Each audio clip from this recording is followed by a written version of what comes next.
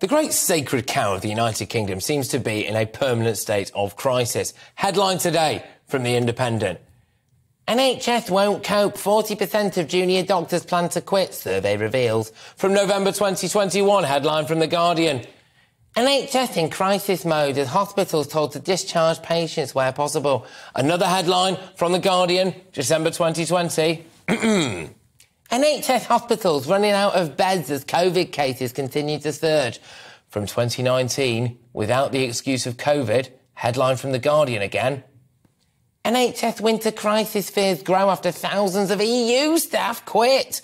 Seems to be a bit of a running theme here, doesn't there? Pandemic or no pandemic, the money-guzzling bureaucratic beast seems to be suffering from one form of crisis or another. Many say that we should continue shoveling millions, if not billions, onto it. As my next guest calls it, anyway, the ever-burning furnace of the NHS budget. But that furnace burnt through £199 billion in the year from 2021 to 2022. Perhaps, just maybe, it's time to admit that the sacred cow is in fact a fatted calf in dire need of a gastric band. I'm joined now by Spectator columnist Sam Ashworth-Hayes, who feels that he can save the NHS. Sam, take it away. I mean, that's a large claim. I can certainly point to some suggestions for making it better, but I do fear it might be beyond saving.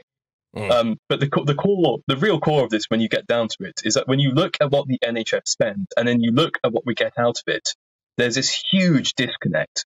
We spend, I think, per person a little bit less than sort of other rich countries, but what we get in terms of health outcomes is much less. So there is a fundamental problem with the NHS of resource allocation, in which it's doing things enormously inefficiently. And the way that we fix it, or the government thinks we fix this, is to just throw more money at it and never try and address the underlying problems, because, as you say, it's a sacred cow of British politics. Well, how do we actually do that? Because reducing the budget sounds unpalatable, doesn't it, to a lot of people? The solution just seems to be more money, more money, more money, pay rises, pay rises, pay rises. Whereas as far as I can see, people who actually work in the NHS just don't really want to be in the NHS. They'd quite like to go abroad and earn more money. It's almost like their main priority is making money and not saving lives, Sam. I mean, I have absolutely no issue with people trying to get paid for as much of their skills as possible. It's certainly what I do in my job. But I think there are, as you say, real efficiency problems at the NHS. And a lot of this comes down to the way it's organised. It's a government bureaucracy, effectively, where these targets are set and the budgets are allocated, and there's no real market pressure anywhere to perform well, to keep costs down, to actually manage the system in an efficient way. And this leads to all of these really weird and strange distortions. So, we lag behind the rest of the developed world in healthcare equipment for work at things like CT scanners, X-ray machines. But we don't just lag behind the developed world. We lag behind countries which are poorer than we are. It's not that we don't have the money, it's that we're spending it badly because the Treasury has this weird obsession with cutting the capital budget to move it to current consumption. But why, Sam, why are these people's names never in the press? This is what I don't understand. We have whoever our health secretary is at any given moment, their names are splashed all over the press. The shadow health minister, they'll be all over the press. We've got nurses on picket lines, paramedics on picket lines. They're always in the press. Why don't we ever find out who the living heck is wasting our cash? So obviously we get to hear about the head of NHS England a bit, but as you say, we don't hear much about the people who are actually doing this and spending the money at the sort of local hospital level. And part of the problem is when you actually look at what can the government do to address the NHS, how can it actually get it to do this or that, there's not actually that much in the way of levers it can easily pull. Half of what it basically would have to do is to find legislation to allow it to make changes. The actual sort of policy instruments it has on hand day to day are surprisingly limited, and they're really quite constrained by all of these arcane pieces of paperwork like the NHS Constitution. Many of which seem to be set up for the interests of the health service and its self-preservation, rather than for the interests of the people it's supposedly serving, which is you and me.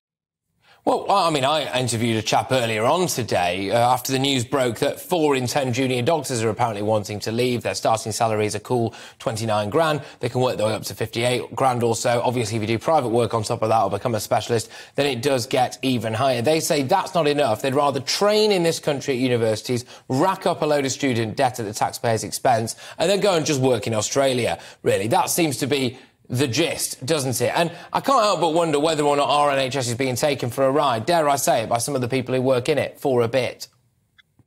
I mean, part of the problem here, I think, is that the NHS is a miserable experience to work within. Because those junior doctors, as you say, could be earning more elsewhere, but also they're going to be doing a load of grunt work that they don't need to do. So you go and you talk to these doctors and you say, well, what are you doing with your days? How do you actually spend it? And they'll tell you, I spend X amount of hours waiting for the IT system to work. I spend this much time making phone calls to other wards and then walking down there because the phone system doesn't work. I spend this much time chasing blood tests. Sam, that's not the government's fault, is it? That's the fault of the people who the government entrusts to run the NHS. Why aren't these people, being harangued by the staff who work for them? Why is it Steve Barclay, bless him?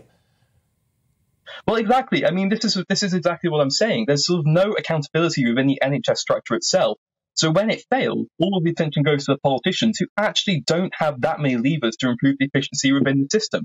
And this is why I've written this piece, basically setting out the point that because there is no market discipline, because it's a sort of government bureaucracy with all the incentives that these bureaucracies have to preserve themselves and to avoid ever sort of being held to account, you've ended up in a situation where money just gets shoveled onto the fire.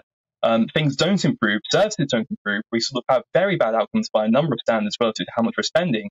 And at the same time, no one can really find a way of getting away from that, because the moment you say, well, let's look at how they do it in Holland, let's look at how they do it in France, Switzerland, where private spending does make up a bigger chunk of healthcare, people turn around and come up with these ridiculous scare stories about how you want to be America. Something like £199 billion being pumped into anything, and then the end result of that money being spent is woeful. In any other line of work or any other industry, would you not launch a money laundering investigation?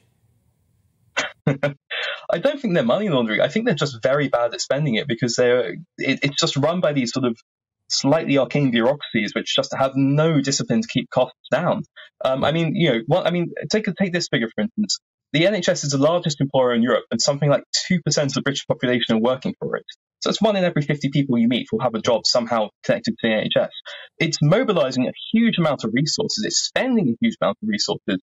But there's no price system saying this is what people value right now. There's no market demand. What you have these weird government targets. And so you just have this complete inefficiency where resources are diverted towards things which look good on the front line, like spending on more doctors and nurses, rather than spending on the staff that support them. But it's a cult, Sam.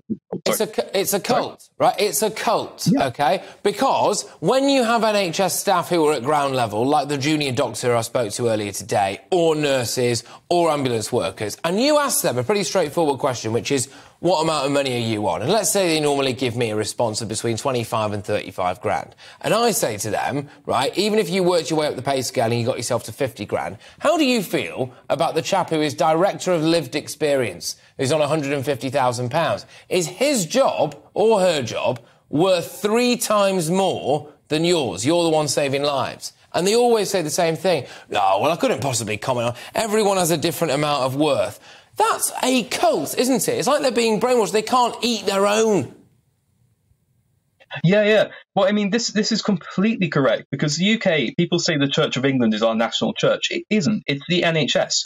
The NHS is the most sacred object in British politics. You can't lay a finger on it. You can't change it. You can't alter it. And the people within it know that. And so you get these bureaucracies, as you say, which spend huge amounts wastefully, which are looking into their own interest in many cases and creating these strange jobs which probably wouldn't exist if they were more Marx-oriented. You can't actually say any of this, because you come out and you say, well, this is probably not the best way of spending the money. And people turn around and say, well, it's our NHS, it's the world's best health service. And the fact is, it just isn't. It's actually pretty subpar. Yeah, absolutely. Sam, thank you very much. That is Spectator columnist Sam Ashworth-Hayes, who feels, well, that the NHS might be a bit tricky to save.